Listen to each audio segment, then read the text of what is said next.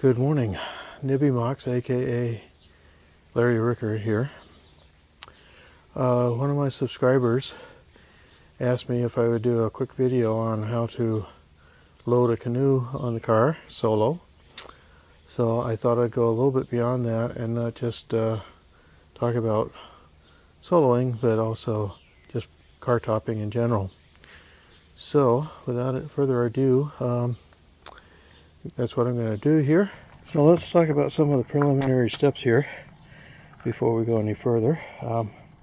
Okay, one of the things, eventually, I'll talk about a lot more about this a little bit later, but very important thing is that you have bow and stern tie downs. Now, if your vehicle doesn't have very good points to hook into, one way that you can do the tie downs, especially in the front, is to install a couple of straps. You just take a length of webbing, regular webbing, maybe 8 to 12 inches long, depending on what your needs are, and then you can double it over, punch a hole through, and then use one of your nuts from the car to actually hold that in. Put one on each side. Okay, and then with the hood just ajar, and this is a lot easier with two hands than one, you can pull those straps out.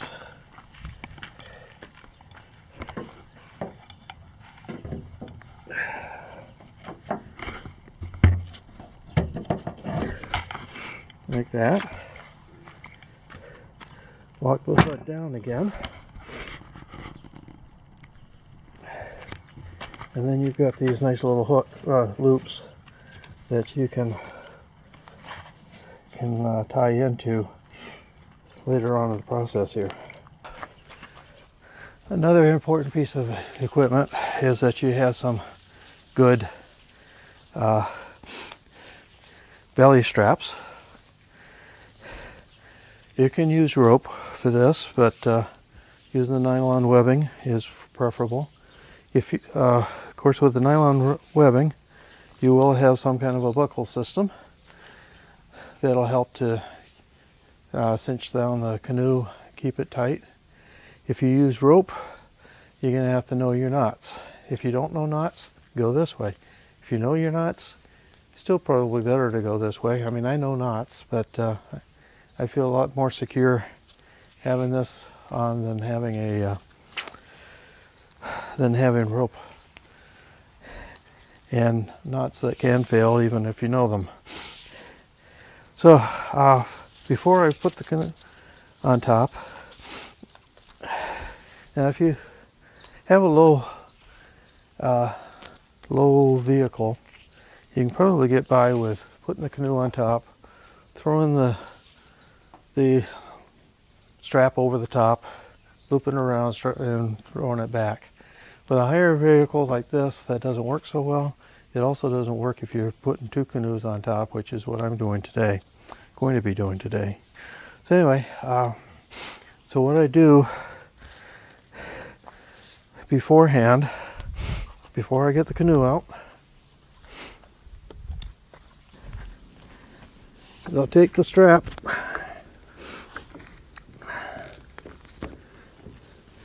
like so and loop it over the crossbar.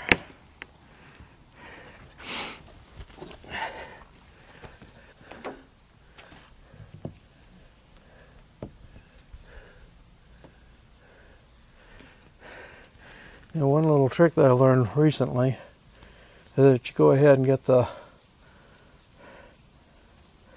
end started here. That'll help you keep the strap straight later on when you get to the next step.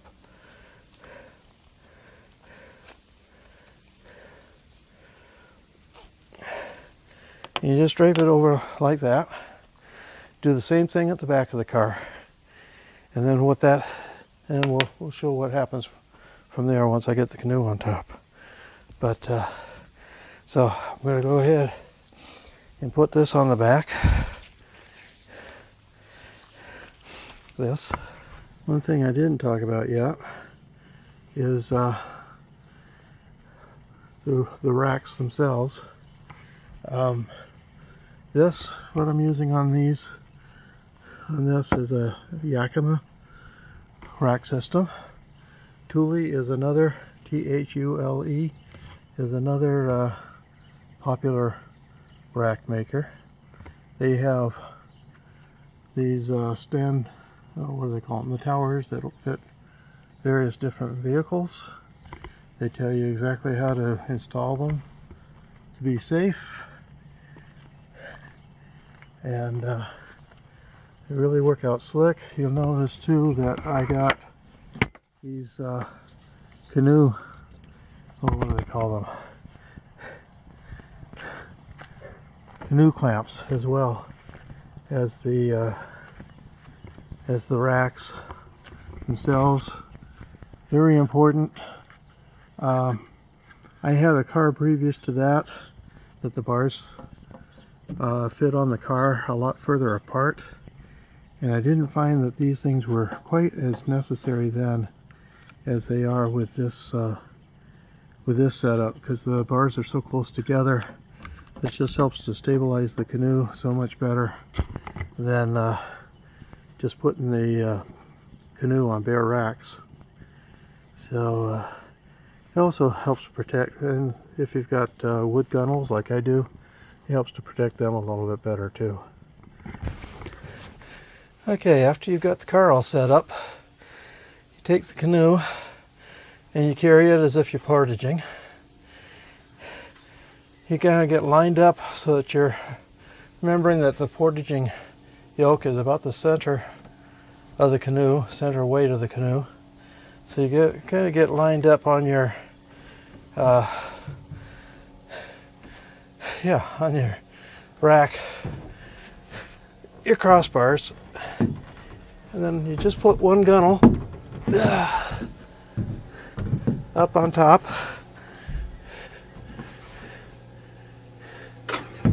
Lift it up over the brackets, and then you just kind of walk it over to the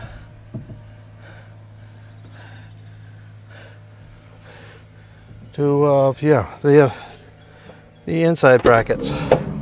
Now in this case, I was carrying a much narrower canoe on here last time. So as you can see, the brackets aren't fitting, but you can always move the brackets around accordingly. All right, now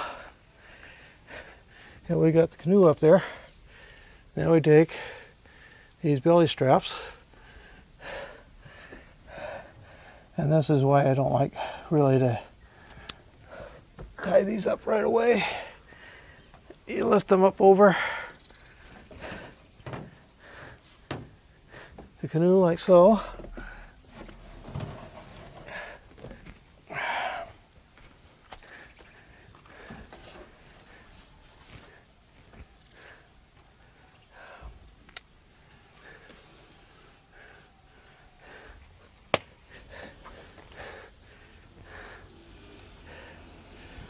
There we go.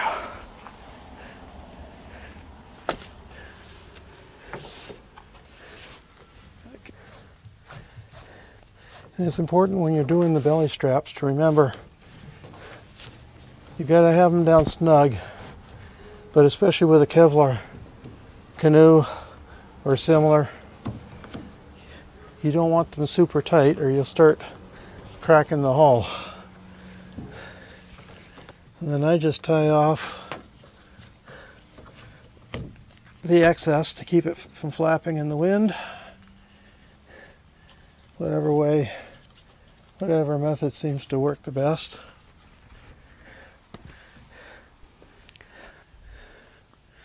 And And you do the same thing with the back belly straps.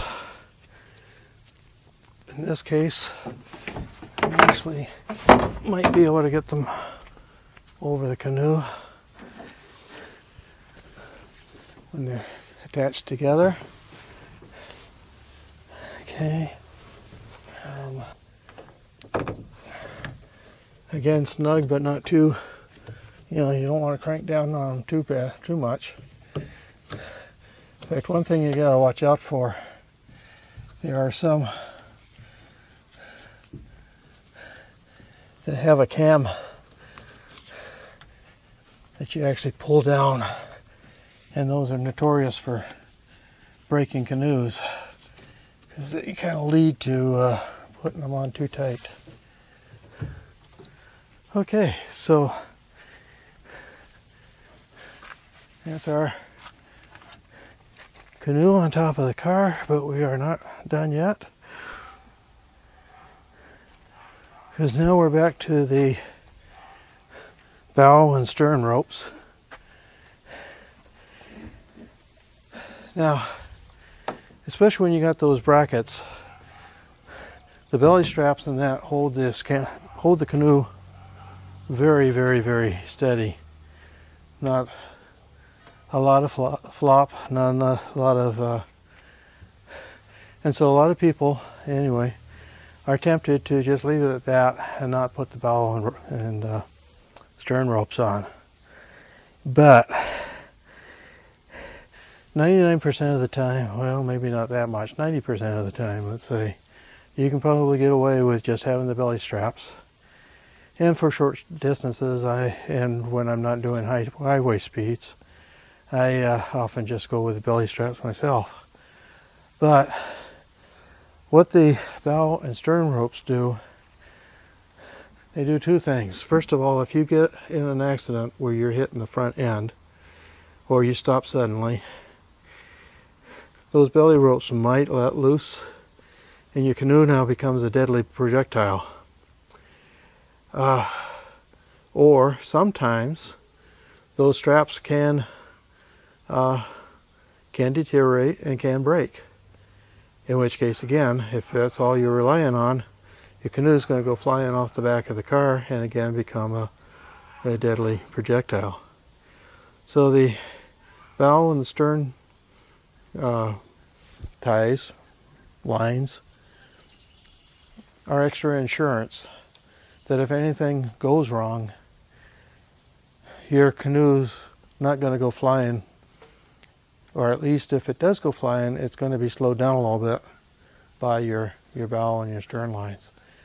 The most important being the bow lines, because if you're going forward, either your canoe's going to fly off backwards, in which case the bow lines are going to keep it on your car, or if you get in an accident and the canoe slides forward, again, it's the bow lines that are going to be doing most of your stopping for you, pulling that bow down so it doesn't go. But the stern lines are somewhat important too, especially in the latter case where you're slowing down suddenly. Those stern lines will help to keep the canoe from flying forward. One thing about the belly straps, if you're using the nylon webbing, make sure you inspect it every once in a while. Also recommended that every 2 or 3 years, maybe 4 years, depending on how often you use your canoe, that you just replace them. Sunlight, of course, deteriorates everything, rots out everything eventually. And you're relying on that canoe staying on the car.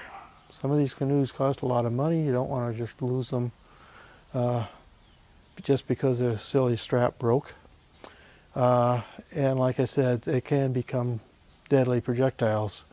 If you're going down the expressway at 70 miles an hour and suddenly one of those straps lets loose, that can be pretty dangerous to have a canoe flying around on its own out there. So every once in a while, at least inspect your webbing, make sure that it's not deteriorating. Especially look at those points where it's going in through those buckles, because that's a wear spot. And so And then also make sure that you're using bow and stern ropes, especially when you're doing highway speeds. Now in my case, what I do is I use paracord. I loop it through those loops that I showed you earlier. I tie a taut line hitch in it.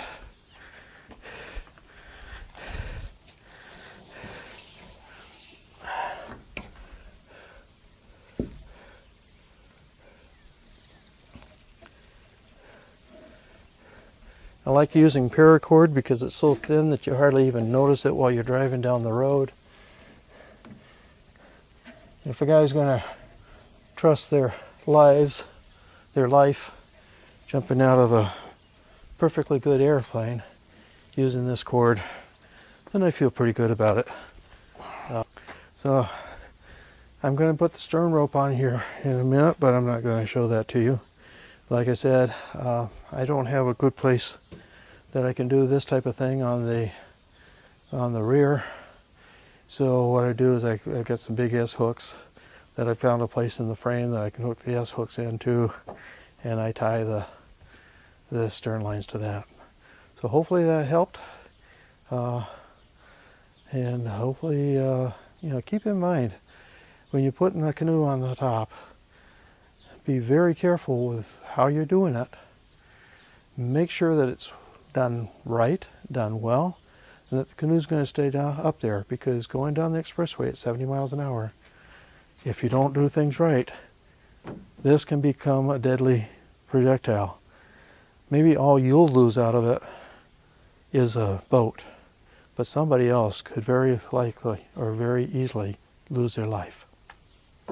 Thanks for watching. Talk to you later.